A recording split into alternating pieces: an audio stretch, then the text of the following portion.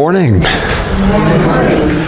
Well, this side increased in the last couple minutes, so good for you guys. It's always good to be back here. I never quite know what I should preach on. I pray about it. Lord, show me what you want me to speak on today. Sometimes I hit it, and sometimes only the Lord knows. I did have an unusual experience one time. I was going to speak in Little Sunday School up out of Myrtle Creek. About a dozen people, they're all family, and I'd known them for years. And the only time they get a preaching service is when I show up. Normally they just go through a Sunday school quarterly and sing some songs off key and enjoy themselves. They're neat people. There was a young lady there, prominent part of the family, who had made a mistake in life and gotten pregnant and had a child out of wedlock. Smart gal, she was pursuing a medical degree. She wanted to be a doctor. And I hadn't seen her in a long, long time. And I had a sermon already that morning I was going to be delivering. And on the way there, the Lord changed my mind. And I just started mentally throwing together an outline, just putting it together. I tend to think in outlines, so it's fairly easy, but the Lord was putting that into my mind. I thought, really? Is this what you want me to talk about? So I showed up there and debating about it till the last minute, and finally I said, okay, Lord, came time for me to get up, and I talked about death. I talked about what death means for an unbeliever, and I talked about what death means for a believer, and finished it on a positive note. And that gal was there, and she seemed to be very pleased with what she was hearing. Wednesday, she was killed in a head-on collision. And I changed my schedule, dumped into the church, and went back there that next Sunday, and I walked in the door, and they said, "You prepared us for this." And I said, "No, the Lord did." So you just never know what the Lord's going to do, what He wants you to deliver, how He wants you to minister. I'd like you to open to Exodus chapter 2 this morning.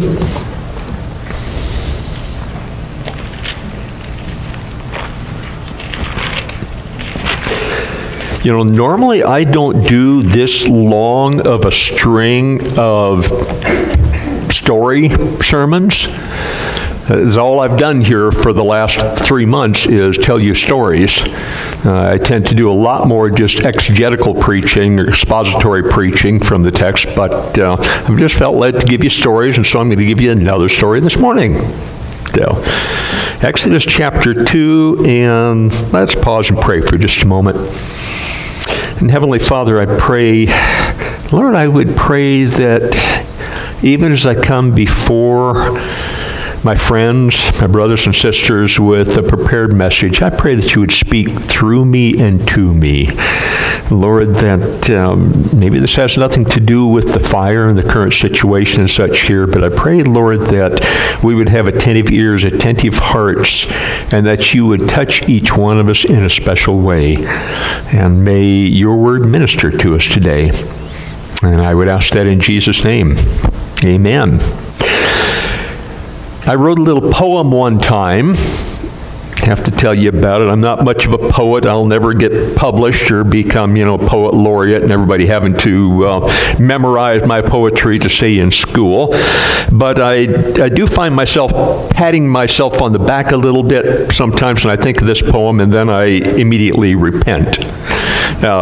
Because it goes like this. It isn't really pride that causes me to stumble. What sometimes trips me up is being proud of being humble. The problem with humility, and by the way, Pam, thank you for the songs. Yeah. That was Julie.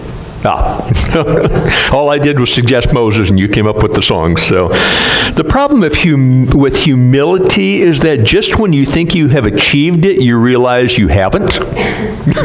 Funny how that works together. And yet, it is so important for us as believers to pursue it, because as 1 Peter chapter 5, verses 5 through 7 tells us, all of you clothe yourselves with humility toward one another, for God is opposed to the proud, but gives grace to the humble. Therefore humble yourselves under the mighty hand of God, that he may exalt you at the proper time, casting all your anxiety on him, because he cares for you. This morning, I'd kind of like to illustrate for you what I've just said by looking at a man we should all know very well. He's a familiar character in Old Testament history. In fact, one of the main characters, and his name is Moses. I'm going to start off by saying this morning that Moses went through 3 distinct periods in his life of roughly 40 years apiece. And for the first 40 years, we would have to say that Moses was on the wrong track. And yes, it is possible to be on the wrong track. The time was roughly 1520 BC, more or less. The family of Jacob, whom God renamed Israel, had moved to Egypt some 400 years earlier, and there they become a great nation of people. By the way, how many of you have read the book of Exodus? Good, good, good, good. Those of you who haven't, shame on you. Read the book of Exodus when you go home, okay? So you'll know what I'm talking about. Anyway, they became a great nation of people, roughly about 2 to 3 million by conservative estimate, and they were so numerous, in fact, that the Pharaoh became afraid and he enslaved them, and still the people kept on multiplying. In fact, to slow the death rate, Pharaoh commanded that all the baby boys be thrown into the Nile. Get rid of them. And you know the story, I hope. In obedience to Pharaoh's command, a woman by the name of Jochebed put her 3-month-old baby into the Nile. See, she was being obedient, only she put him in a watertight wicker basket, hid him in the reeds near the shore where he was safe from the current and hopefully hidden from the crocodiles, because yes, the Nile River had crocodiles, and there he was watched over by his sister Miriam. And I would like to pick up in chapter 2, beginning with verse 5 and on down to verse 10. Then the daughter of Pharaoh came down to bathe at the Nile with her maidens walking alongside the Nile. And she saw the basket among the reeds and sent her maid, and she brought it to her. When she opened it, she saw the child. And behold, the boy was crying, and she had pity on him and said, "This is one of the Hebrews' children." Then his sister, who was there guarding, said to Pharaoh's daughter, "Shall I go and call a nurse for you from among the Hebrew women, that she may nurse the child for you?" And Pharaoh's daughter, knowing good and well it was going to be the child's mother, that's not part of the inspired scriptures, but I added that in, said, "Go ahead." So the girl went and called the child's mother. And then Pharaoh's daughter said to her, "Take this child away and nurse him for me, and I shall give you your wages." So the woman took the child and nursed him. And the child grew, and she brought him to Pharaoh's daughter, and he became her son. And she named him Moses, and said, "Because I drew him out of the water." Now, she was so pleased with this child that she gave him back to his mother to nurse until he was old enough to be taken to the royal court. And that's where he spent the majority of his first 40 years of life, there in the palace. Now, we don't know a whole lot about Moses' life for those first 40 years, except for a brief statement that Stephen made in Acts chapter 7, verse 22. And there he tells us that Moses was educated in all of the learning of the Egyptians, and he was a man of power in words and deed. Now, Egypt at that time had a lot to offer somebody who lived in the palace. He would have been instructed in writing and in the sciences and very likely in military and possibly diplomatic skills as well. There was a lot that went into shaping royalty in those days. And I will confess, when I got to this point in writing in my sermon, and this is going to date me, I couldn't help but picture Charlton Heston. For those of you who know that far back, when I get to heaven and actually meet Moses, if he doesn't look like Charlton Heston, I'm not going to know who he is. He's going to have a name tag that says, I'm the real Moses on it. But anyway, I couldn't help but think about him in playing the part of the building engineer and court favorite. So then the day came when Moses was about 40 years old that his carefully constructed world fell apart. And let's pick up with verse 11 on down through 15. Now, it came about in those days when Moses had grown up that he went out to his brethren and looked on their hard labors, and he saw an Egyptian beating a Hebrew, one of his brethren. So he looked this way and that, and when he saw there was no one around, he struck down the Egyptian and hit him in the sand. And he went out the next day, and behold, 2 Hebrews were fighting with each other. And he said to the offender, Why are you striking your companion? But he said, Who made you a prince or judge over us? Are you intending to kill me as you killed the Egyptian? And then Moses was afraid. And he said, Surely the matter has become known. Verse 15, when Pharaoh heard of this matter, he tried to kill Moses. But Moses fled from the presence of Pharaoh and settled in the land of Midian, and he sat down by a well. Midian, by the way, is out in the Sinai desert. Not part of Egypt. Well, it is now. I don't know if it was then or not. But from being the adopted son of Pharaoh's daughter, highly educated in all that Egypt had to offer, trained and pampered, in the words of Stephen, a man of power in words and deeds, Moses was now a murderer, an outcast on the backside of the desert of Midian. And believe me, there's nothing out there. I've been there. You wonder what on earth the animals eat.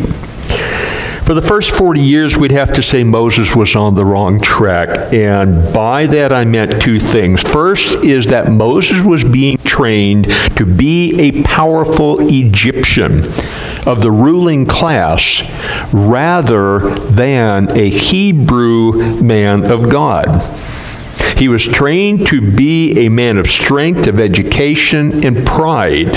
And who knows what he would have done if he could have done if he had continued on in that role as the adopted son of the Pharaoh's daughter. Perhaps he would have been a great building engineer as he was in the movie.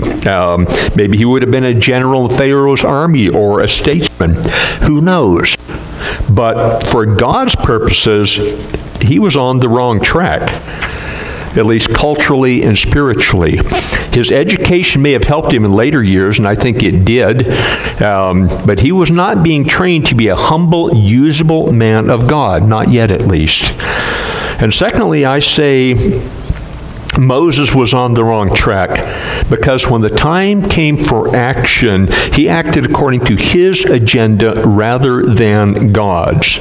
At some unknown time in his life, maybe growing up, he learned from his mother that yes, he was Hebrew, not an Egyptian. Whenever it was, in the time of trouble, Moses took matters into his own hand and he killed an Egyptian in defense of a Hebrew slave. You don't do that and make Pharaoh happy.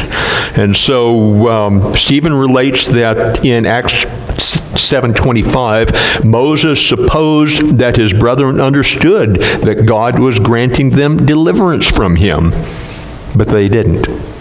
Period. And so it's apparent that God did not see this self-assured, highly educated, and trained, self-styled Messiah as the deliverer of Israel, at least not yet. So for the first 40 years, then we'd have to say Moses was on the wrong track. For the second 40 years, let's just say that Moses had a long shelf life. And we'll talk about that here. In Exodus chapter 2, picking up with verse 16 on down to 22. Now the priest of Midian had 7 daughters, and they came to draw water and filled the troughs to water their father's flock. Then the shepherds came and drove them away. But Moses stood up and helped them and watered their flock. When they came to Reuel, their father, he said, "Why have you come back so soon today?" So they said, "An Egyptian delivered us from the hand of the shepherds. And what is more, he even drew the water for us and watered the flock." And he said to his daughters, "Where is he then? Why is it that you have left the man behind? Invite him to have something to eat." And Moses was willing to dwell with the man and gave his daughter Zipporah to Moses. Then she gave birth to a son, and he named him Gershom, for he said, "I have been a sojourner in a foreign land." I'm debating whether or not to give you my take on this little passage because it might throw you off from the passage where I'm going with it. But sometimes when we read the Old Testament, it just reads so orderly and dull, the stories. And in my mind, I read this passage and I look at that, and I see the priest of Midian had 7 daughters. And Moses showed up and watered the flock, and they came and told their father, and it says here, where is he then? Why is it that you have left the man behind? You know how I interpret that? Where is he? You let a man, I have 7 daughters, and you left a man outside? Go get him, bring him in. And I know that's what he was saying because he got married at the end, and the father was saying, 1 down, 6 to go. So, anyway, forget I went there, okay? So, here we have, especially I want to note chapter 3, verse 1. Now Moses was pasturing the flock of Jethro, his father-in-law, the priest of Midian.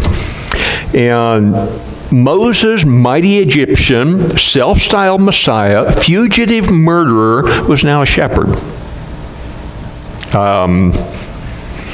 With all his training and potential, Moses was now a nursemaid to a bunch of smelly, dumb, wayward critters foraging for food in an empty desert. Quite a come down from the palace of Pharaoh to a shepherd's tent, don't you think? The Bible is very brief about this period in Moses' life, too. While the people of Israel were enslaved in Egypt, still groaning under the hand of Pharaoh's overseers, Moses very likely had come by now to see himself as forever removed from that world. We can only speculate, of course, but after 40 years in the desert, I suspect Moses had given up all hope of ever helping his people. He had tried to do God's work in his own way, and the result had been a disaster.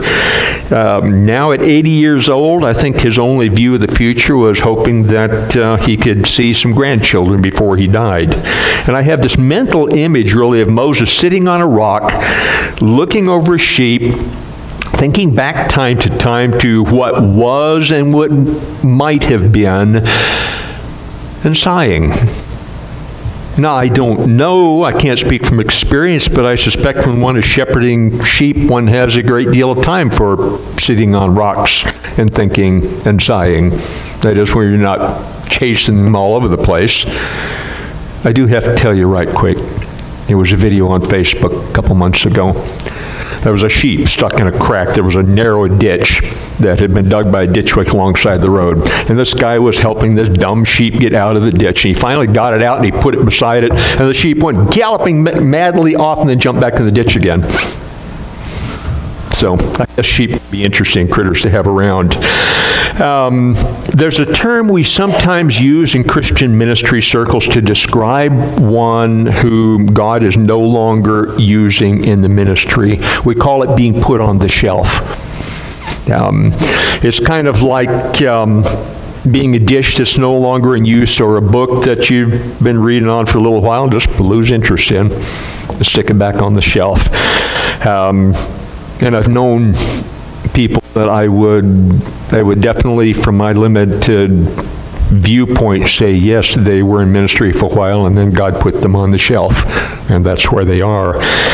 But here was Moses. He was put on the shelf.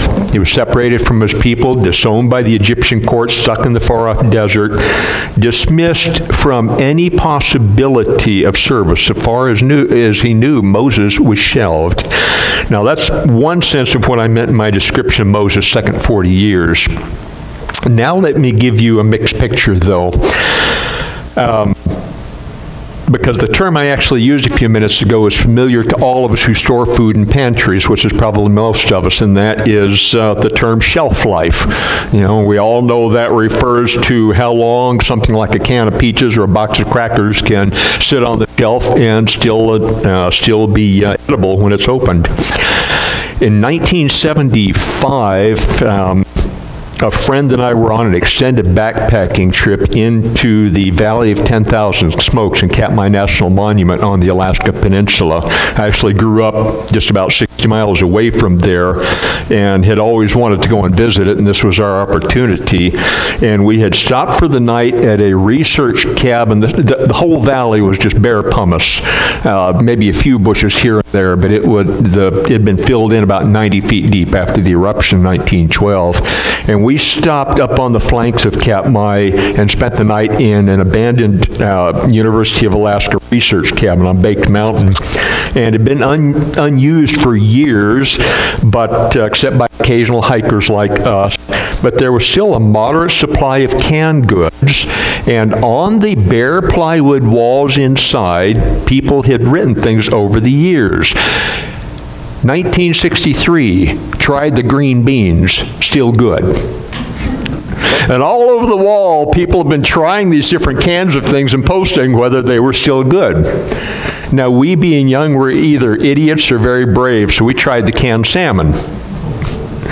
And if you were to go to Baked Mountain Cabin today, assuming that it hasn't fallen over yet, you will see on the wall, 1975, tried the canned salmon, still good.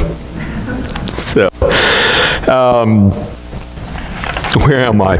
I've described Moses' second 40 years by saying that he had a long shelf life. And by that, I mean that even though Moses didn't know it and may have eventually given all hope of it, God had no plans for throwing Moses away in the end.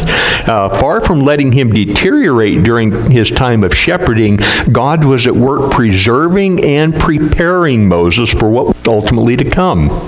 His formal Egyptian training no doubt proved useful in many instances in his later life, but it was his involuntary training that truly fitted him for the task that God had in mind for him.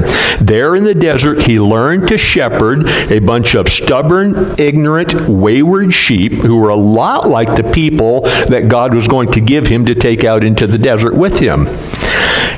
You have to read Exodus, Leviticus, Numbers, and Deuteronomy to get the full picture of those people. But during this time also of exile, he grew to intimately know the land of Midian as well. And it was the very land that God was going to lead him and the nation of Israel into in their flight from Egypt. But thirdly, and most importantly, though, Moses had 40 years to change from being an impetuous, proud deliverer of his people to a patient, humble shepherd.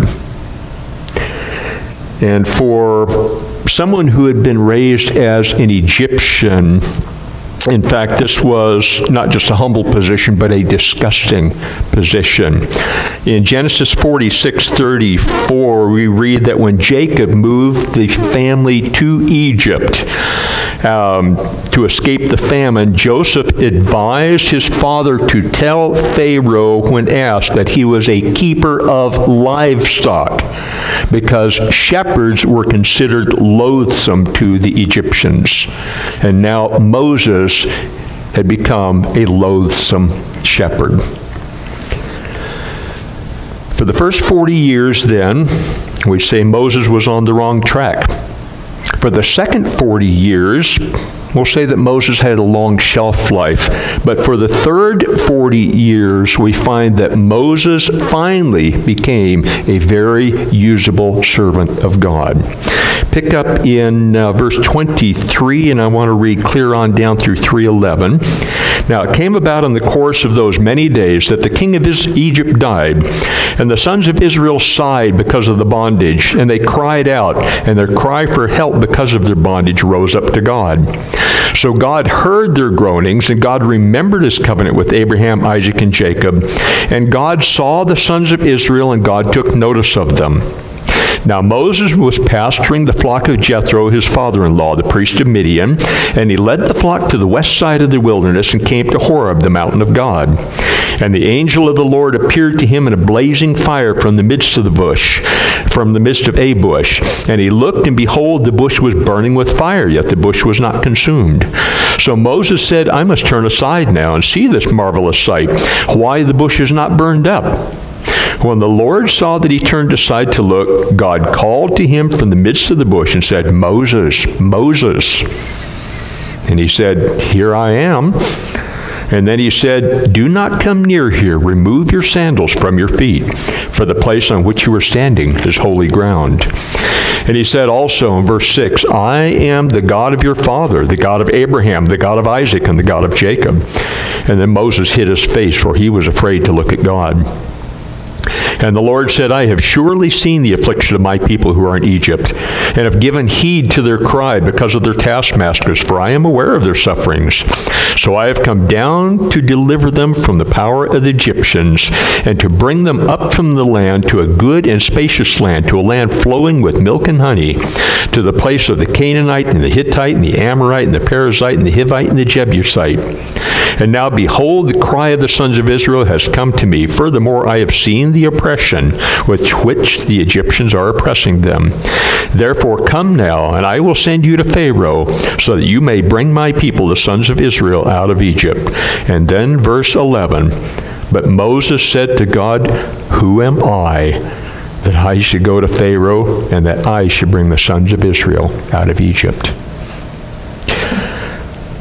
Moses was now a humble man.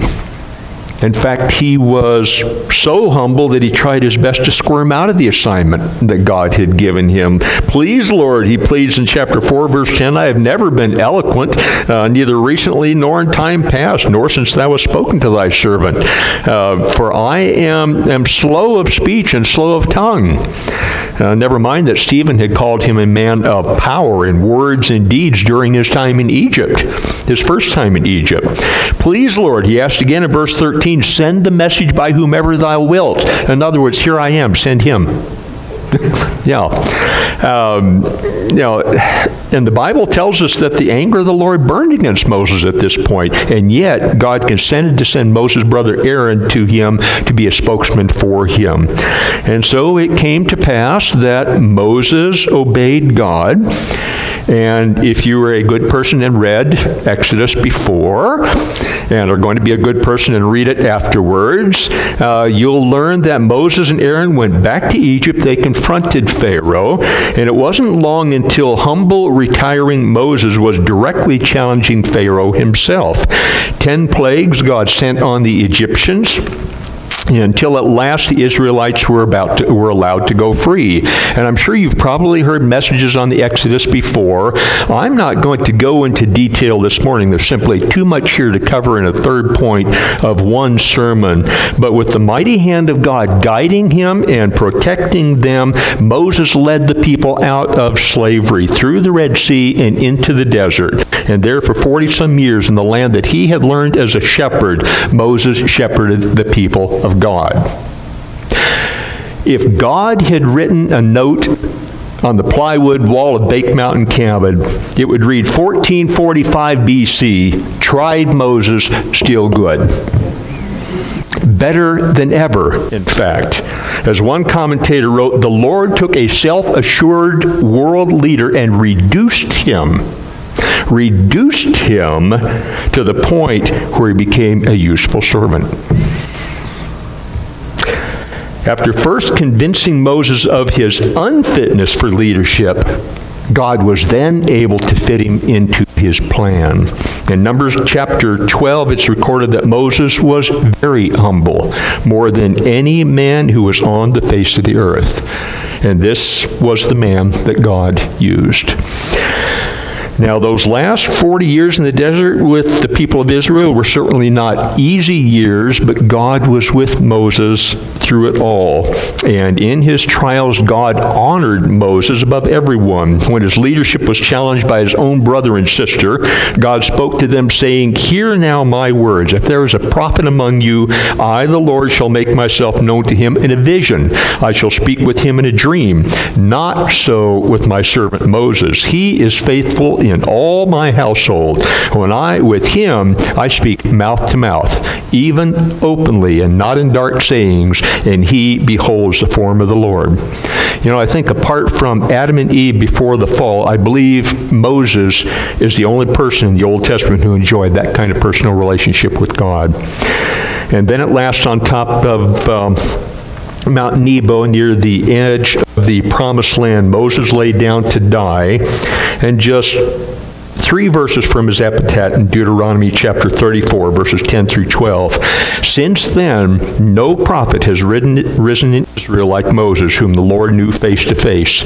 For all the signs and wonders which the Lord sent him to perform in the land of Egypt against Pharaoh, all his servants and all his land, and for all the mighty power and for all the great terror which Moses performed in the sight of all Israel."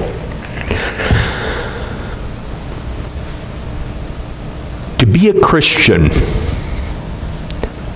one must begin by approaching God humbly, don't you think?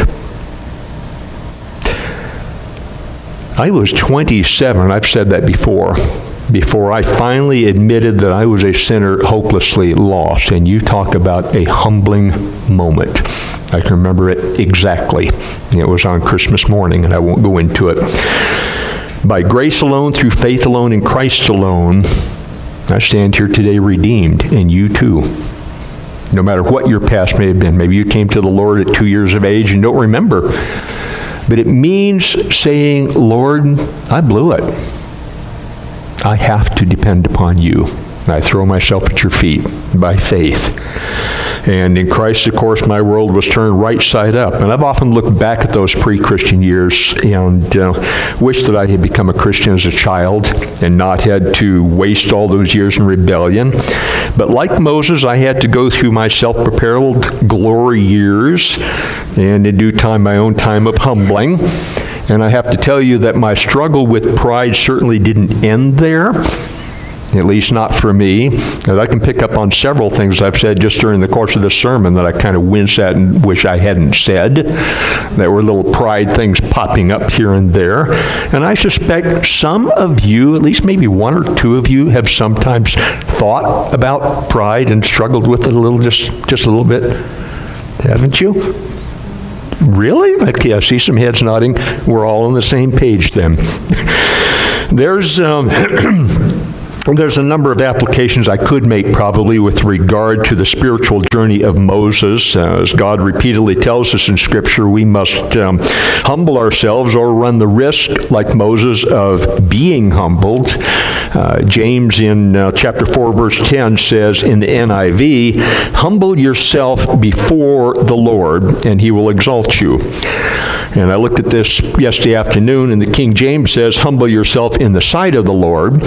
And the New American Standard says, "Humble yourselves in the presence of the Lord." No matter what the translation there, the sense is still the same. As believers in the Lord Jesus Christ, indwelt by the Holy Spirit, we in more ways than one stand in the immediate presence of God. We can't see him yet. We will see the Son when we go to heaven, but we are in his presence, and he carefully examines every thought, our every desire, our every intent, our every motive, our every action. Man looks on the outside. My, what a humble man Brother what's-his-name is. Look at him sacrificing himself to care for that person over there. And what's-his-name secretly smiles to himself and pats himself on the back, sort of being proud of being humble. if you will. God, on the other hand, knows our hearts and our minds intimately. He knows true humility, and He rewards it in His way and in His time. I do remember years ago somebody telling me a story of a couple in their church who had money.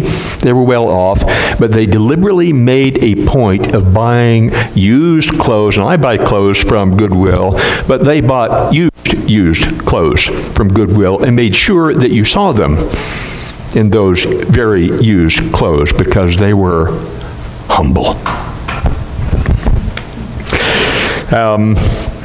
Let me kind of close with this. Remember the parable Jesus told in Luke chapter 18, verses 9 to 14 of the Pharisee and the tax collector.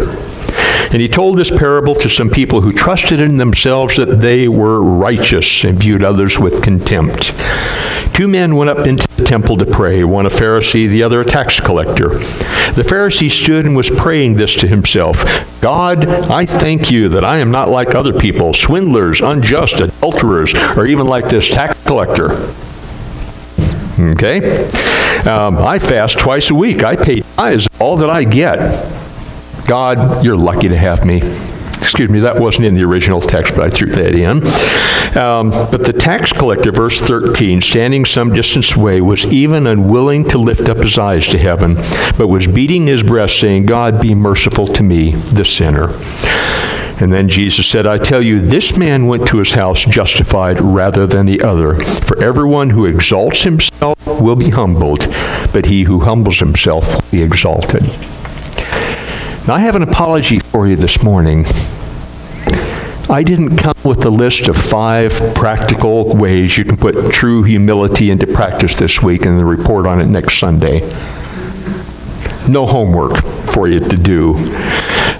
Instead, let me simply suggest that we all keep a close watch on our hearts, on our minds, our attitudes, our motives, our actions, and frequently ask God for His forgiveness and His guidance. And let God do the work in our hearts that we ourselves can't do, though we need to take that first step. Now, is it pleasing to know that you have truly been humble in something that you have said or done? Yes, it is. It should please us because that's what we want, to be pleasing God. And pleasing God should please us because that means we're in harmony with Him, becoming more like Jesus. We can even have a reasonable or justifiable self-respect and a positive kind of pride in legitimate things like the way our children turned out, or seeing somebody we have worked with discipling growing in the Lord, and we can stand back and say, thank you, Lord, for allowing me to be a part of that process. But to be proud of being humble, well, that's kind of another thing altogether, isn't it? Yeah. To sum all this up, for the first 40 years, we'd have to say Moses was on the wrong track. For the second 40 years, we'll say that Moses had a very long shelf life. But for the third 40 years, we find that Moses became a very usable servant of God, humble and yielded to the will of God. May that be where God would find us also. Amen. Let's pray. Heavenly Father, what a conundrum. We want to be humble, and we're proud because we've achieved it. Yes, I'm humble. The Heavenly Father, you know our hearts. We do want to be a humble people before you, Lord. Forgive us our transgressions. Forgive us the self-centeredness that we have, Lord, because we are all very, very much aware of ourselves. Father, I pray that you will lead us, that you will guide us, that you will, whatever it takes, make us a usable people in your sight. That is our desire, Lord. And we yield ourselves to you to do that. And we will thank you for it. In Jesus' name, amen.